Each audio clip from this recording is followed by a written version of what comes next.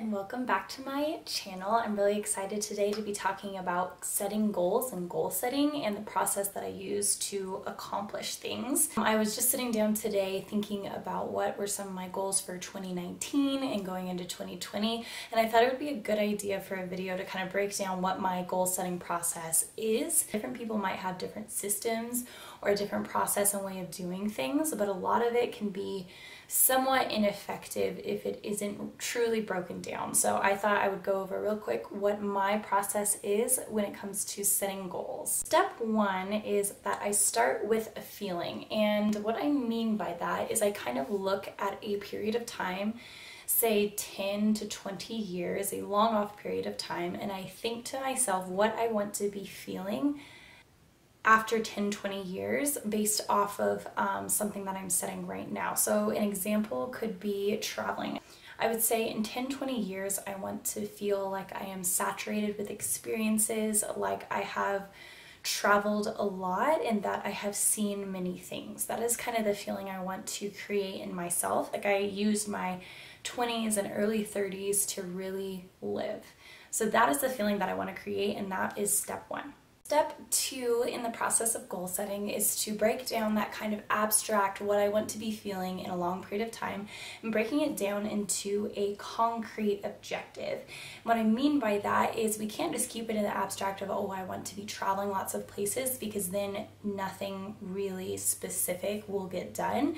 And so step two for me is breaking down, okay, in 10 years, what is the specific objective that I want to hit?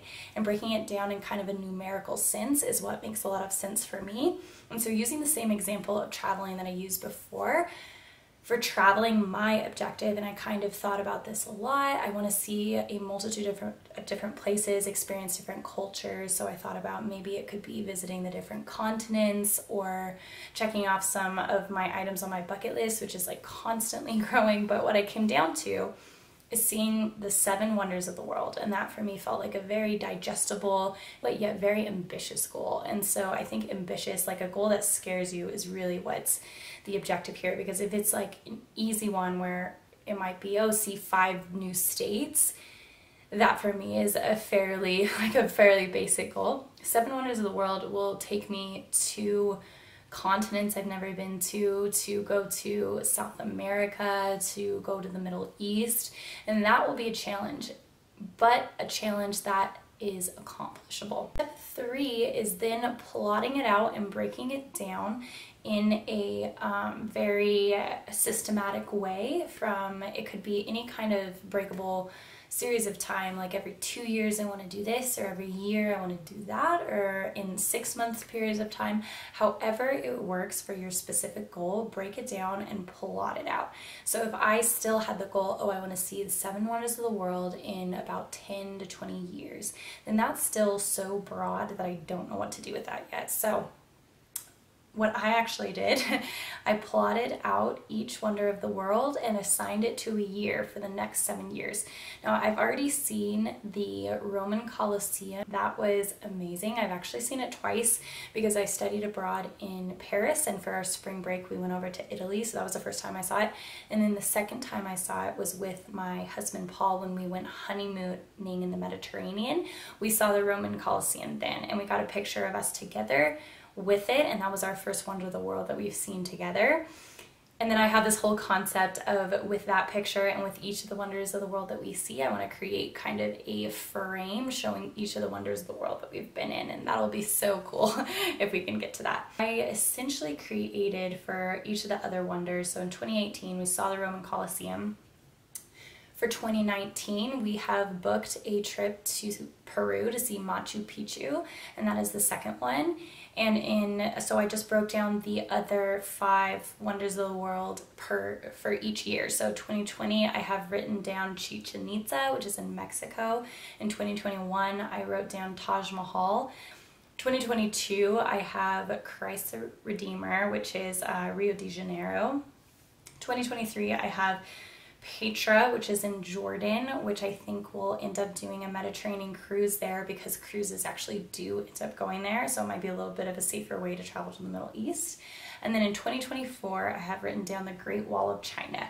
And so by I'm sure these will jump around and these will not be specifically on those years, but by breaking it down like that, I have a goal and I can plot it out and see, okay, I have to do at least one of these per year in order to achieve this goal. So step number 4 in this goal making process of mine is to then find the nearest large milestone. So even if you break it down some pretty large goals, it kind of can be intimidating, like how am I going to make this happen even though I have one world wonder assigned to 1 year? How am I going to make it happen? So my system usually looks at the next kind of larger period of time, but not untangible. So it could be 6 months, it could be a year, it could be 2 years. For this system, it's a year, and that was looking at Machu Picchu. So since we have already seen the Roman Colosseum, my next goal was, what's the next wonder we're gonna do? And Peru came to mind. I got really excited about that one, and so Machu Picchu became the next milestone that I was going to zone in on and focus my efforts on. So the rest of the wonders have kind of taken a back seat, and I place them on the back burner of my brain, knowing that I'll see them at some point, but my efforts right now is going towards Machu Picchu and Peru. Step number 5, I would say, is the most difficult part for me, and I think most people start their goal setting from what I use as my last step. So my last step is actually to create a checklist in order to create that nearest, or get to that nearest milestone. And so I think most people usually start with that, thinking what can I do now to build up to it, whereas I start big picture, and then I get down to, okay, now I need a checklist in order to get there. And checklists, I love making them, but I don't love following through on them. That is a definite weakness of mine. But it could look like I need to start saving money for this. I know I can travel fairly affordably based on some habits that I've picked up, but I still need to save for it. So I redid some of my habits and I started saving all of my cash tips from work and put all of that towards travel savings. So that was my goal there. But breaking it down into just a tangible checklist would be the hardest part of, I think, of goal setting, is to realize, okay, so this is my goal in a year. What can I do every month in order to get to that goal in 1 year? And break it down even further, what do I need to do every week in order to get to that goal? And then what do I need to do today to get to that goal? So it's really breaking it down, and breaking it down in that sense is probably the most challenging to follow through on, but it can really yield some pretty exciting results when you do follow through on it. The very last part of goal setting, and I wouldn't necessarily call it a step because it is just beginning the process. So it could be a 6th step, but I more so just think of it as jumping in.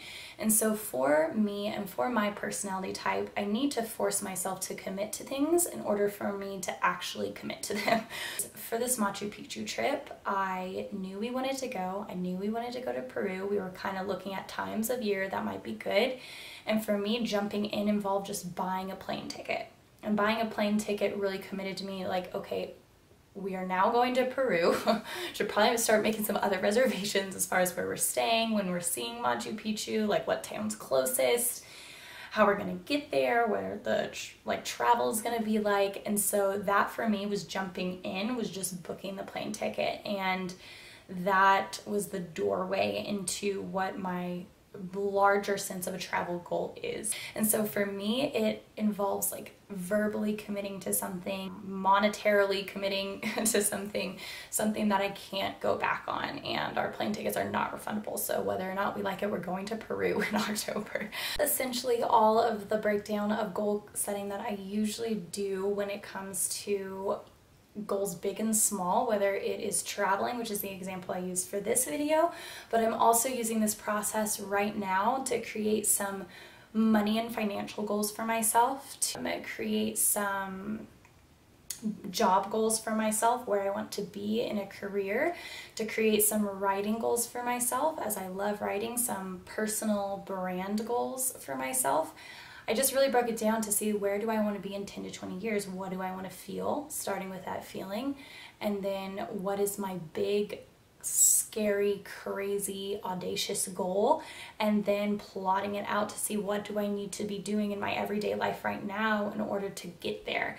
So I hope this encourages you in some sense that even though your goals might be large, keep them large, keep them even bigger, but then also break them down. And I feel like I'm just inspiring myself to do the same, because the breaking down part is usually where I get stuck. I have no problem creating a large to-do list of things that I want to do in life, but where I do get stuck is truly breaking it down and seeing what can I do today to make that big thing happen.